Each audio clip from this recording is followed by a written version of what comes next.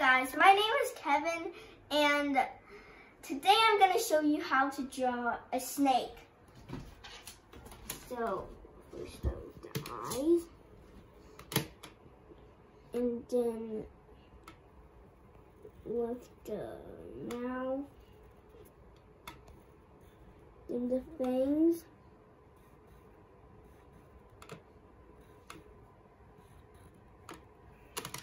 and then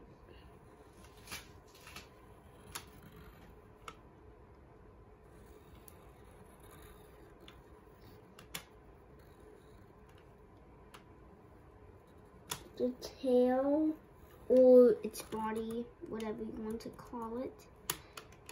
And then, how about you make it a cobra, which looks something like this. And then you add the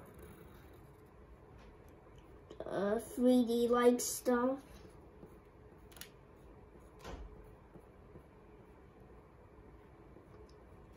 And then you add the shade and the shine.